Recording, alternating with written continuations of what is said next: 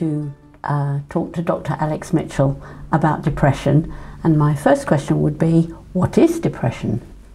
It sounds like a simple question, what is depression, but it's actually quite hard to answer because psychiatrists have tended to define the entity of depression based on certain criteria that we've tended to change over time. And in fact, there's a major change coming up next year in the American Diagnostic and Statistical Manual. But in everyday terms, we can say that depression is a persistent state of low mood, usually associated with a loss of interest. That really means that pleasurable activities that you would normally enjoy are not experienced in the same way. Some people say the low mood is distinct from just everyday sadness, that there's a real quality to a clinical depression. Those two symptoms, the low mood and loss of interest, if they're present for, let's say, 2 weeks or more, that would be a minimum duration that's recommended. And importantly associated with a decrease in your function, so the mood problem is impairing on your day-to-day life, then we'd call that package or syndrome a clinical depression. Although in America they tend to call that major depression. If in total you have those features, plus in total 5 symptoms of depression or more, 5 or more symptoms. So there's a number of symptoms you have to have, a number of duration, and they've got to impact on your daily life. That's what psychiatrists would usually consider to be a clinical depression. And how common is depression? Well, we're quite accurate at that now because we've had large-scale population studies which are called epidemiological studies. Really, these studies involve people like you or I going out to the community and knocking on people's doors and asking them questions about what they've been experiencing in the last year, let's say. So if you take current depression, which would be present on that day that you go and interview the patient, it's actually only modestly common in the general population. The population rate's about 2.5%. Now 2.5% doesn't sound much, but let's take the UK, which has approximately 63 million population.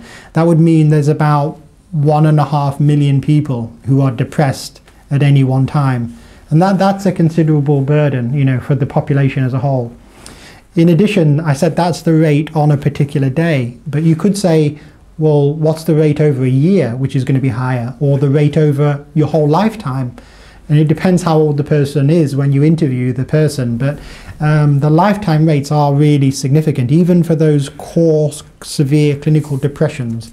So the lifetime rate, as a rule of thumb, for women is 20%. And for men 10%, which immediately tells you there's a difference of about 2-fold between men and women, with women being more at risk over their lifetime of experiencing a depression, for reasons actually we're not fully clear about even now. And how does being depressed, would you say, impact on someone's daily life? Yeah, that is a key question. I mean, there's all sorts of ways that depression can impact upon your life, and depression can be mild. In fact, it's important to say that if you put depression on a spectrum by asking people about the common symptoms, as a rule of thumb, about 70% of people have a mild depression, about 20% have a moderate depression, and 10% or less have a severe depression.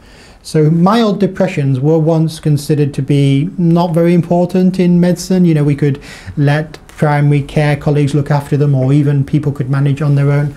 We now recognise that because the prevalence, the rate of that condition is large, even a slight effect on people's lives is going to affect a lot of people in the population. A good way to look at this is how many people are not able to do their normal role because of their depression. If you have depression, how many days out of role would it cause, whether that's work, your personal life, or you know, social everyday function. And from the big Spanish national study, which is involving an instrument called PRIME-MD, and Alonso was the first author on a paper there in 2009, I think it was. They showed that if you have depression, it usually accounted for about 34 days out of role a year. Now that's across all spectrums of depression. If you have a severe depression, it's going to be much more. You know, some people are almost entirely out of their normal role because of depression. Is feeling low the same as feeling depressed? Well, that's actually controversial because we usually reserve the term depression to that package or syndrome that I alluded to before. So essentially feeling low is a symptom. Now, some psychiatrists would say, well, is feeling low really even qualifying for depression, because isn't feeling low just an everyday experience? Now, this is where you've got a group of people, experts who believe depression is very much a unique kind of disorder, almost a disease model, where those symptoms and signs don't occur in the general population except for those with those disease vulnerabilities. And then you've got another group that say, well, no, low mood and depression itself is on a spectrum in the population.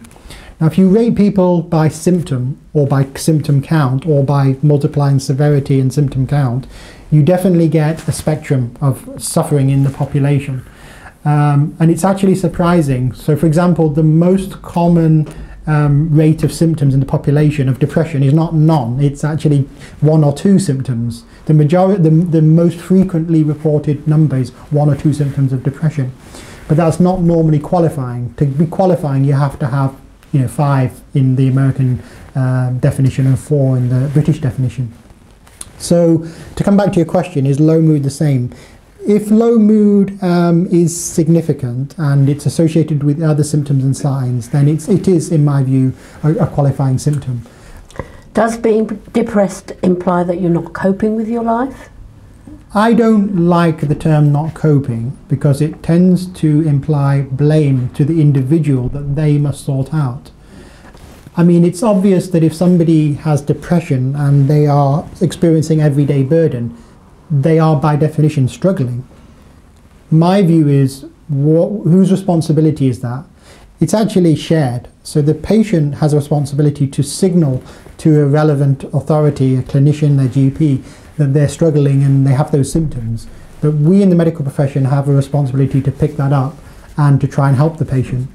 So I don't like that terminology of not coping. And it also implies that depression would be just synonymous with personality traits of coping or not coping. And to be honest, pretty much anyone could experience a clinical depression if you put them under significant stress for long enough, in my opinion. And then if you measured whether they're coping, they wouldn't be coping very well, but that would be a result of being depressed. So I wouldn't like to say that not coping is the cause of depression, if you see what I mean. I do. And what would you say are the most common symptoms of depression? The common symptoms are recognised in the symptom list, which we're advised to use when screening for depression. So we also rank these statistically, and they don't conform to the usual list exactly, but they're close. So I'll tell you the symptoms that occur in the symptom list that we're meant to be screening with. And those are used in an everyday questionnaire like the patient health questionnaire, 9-item version. So the 2 core symptoms in both the European and American systems are low mood and loss of interest. We mentioned those before. That's joined by another core symptom in the British criteria, which is fatigue. In fact, fatigue, poor sleep, and change in appetite or weight are really the next 3 symptoms, which would be a cluster of physical symptoms, somatic symptoms they call them. So somatic symptoms can occur as a direct result of depression. That's joined by the symptom of psychomotor change, which actually is a jargon term meaning you feel very agitated or slowed up. Feeling slowed up as an observer-rated sign, i.e. your clinician notices it, has special importance because it's very rare in the general population, but it's not common in depression, but if it's there, it has high predictive value, meaning it's a big flag for being depressed. In addition to the symptoms I've mentioned there, another important symptom, which is, we don't know, is it really a somatic symptom or psychological symptom, is poor concentration. And then there's the symptom that's sometimes forgotten, feeling negative about yourself or that you've done something wrong. We could call that guilt, feeling bad about what might have happened, even if the judgment is erroneous because it's a depression-related cognition. And then the final symptom to mention, to complete the 9, is actually feeling that life's not worth living or feeling suicidal. So those are the typical 9 features in the American system that help to diagnose depression. I have to say they're not complete. For example, there's one core, in my opinion, core symptom which we looked at and is statistically important, but it's not in the diagnostic feature list, and that's lack of motivation.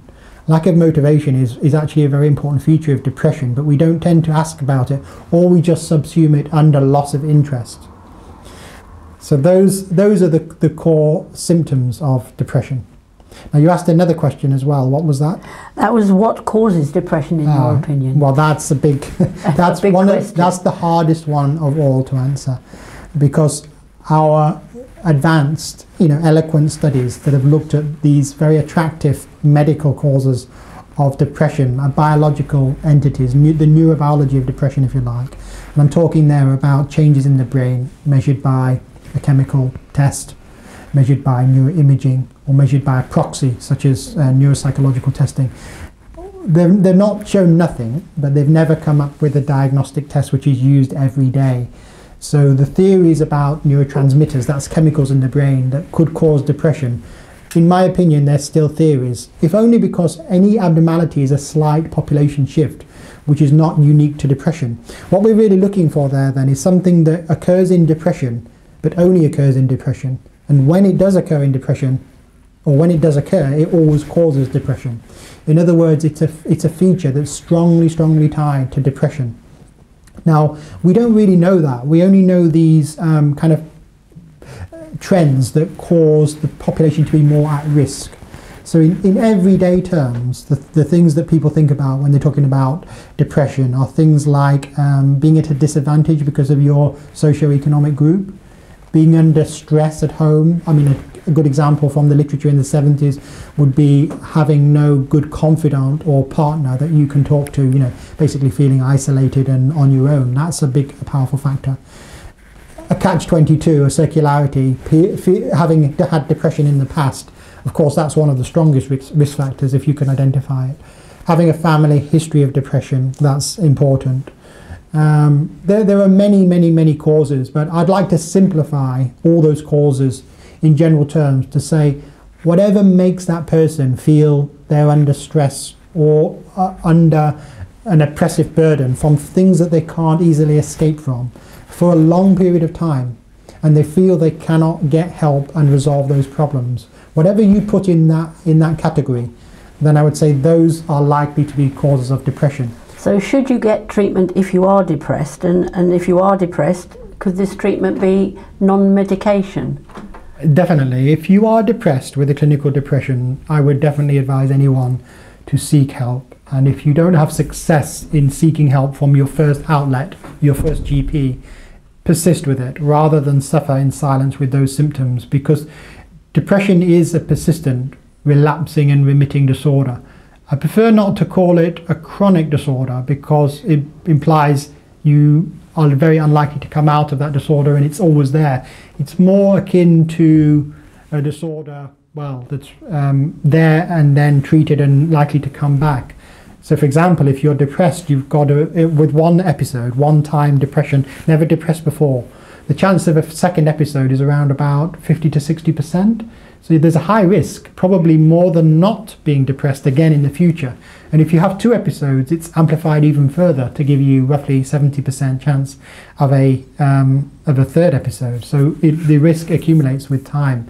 But yes, I would definitely advise people to seek treatment. And if they don't have success with that first treatment, they should persist. About 2/3 of people will have a very good response and enter remission, which means they get well from their first treatment. But there are many other treatment options, and I think you asked, should they try non-medication options? Well, yes, medication and medication options are available, and they've all got their place. So each one should be on the table, and the risks and the benefits of each one considered. And how can you recognise if you really are suffering from depression? Well, that's one of the key questions, isn't it? For the individual who's suffering those early symptoms, how do they pick it up? I guess the key thing is that they're struggling day to day with a mood problem, which is affecting their ability to experience normal hobbies, interests, relationships and work in the way that they would normally experience it. maybe they can recognize that they're looking at certain situations negatively, or to look at it another way, negative situations seem to reoccur to them, disproportionately to them. But sometimes it is the effect of the environment, stress, but sometimes it's the perception of being in a very difficult situation. In other words, the negative thoughts of depression can become difficult to control and inescapable. The other key thing I must say is that feeling that life's not worth living, or feeling even more that you want a way out, or you're feeling suicidal, that's a red flag for patients and clinicians to say, look, you know, something's not right here. We need to do something about this. So in your opinion, should people seek treatment if they're depressed, and should they then think, well, this could work for me? Definitely people should seek help for depression if they're depressed. That's in a way the most important message I can give to the general public watching this, that you should seek help. I mean, I will be honest and say I recognize problems can occur during that process, but more and more clinicians are recognizing mental health as a valid medical concern that warrants an intervention. And now we have guidance that's clear on what to do about it and how to recognize it. We do have screening tools. That means that the clinicians, even GPs who are very busy with lots of other problem areas, can ask relevant questions about depression. And when depression is spotted, we do have treatments that work effectively for the vast majority of people. I would say that in my clinical practice, I can't remember a patient with depression that I've not been able to significantly help. And the vast majority of people that I've seen, I mean over 90%, get well from the episode of depression. So if you're depressed at the current time and watching this, if you see a good clinician, in my opinion, and it's pretty much there in the literature as well, there's a 90% or higher chance you will be well again in the near future. And that's a key message, because when you're depressed, you often feel you're stuck in that for a long period. It almost feels like you've never not been depressed when it's been going on months. And so seeking help and persisting with seeking help from an appropriate person is critical. I think that is the key factor of our talk today, that if anyone watching this is depressed out there, there's a real need to seek help, and that help will be there and available. Definitely. Thank you very much for talking to us today. My pleasure. Thanks for having me. Thank you.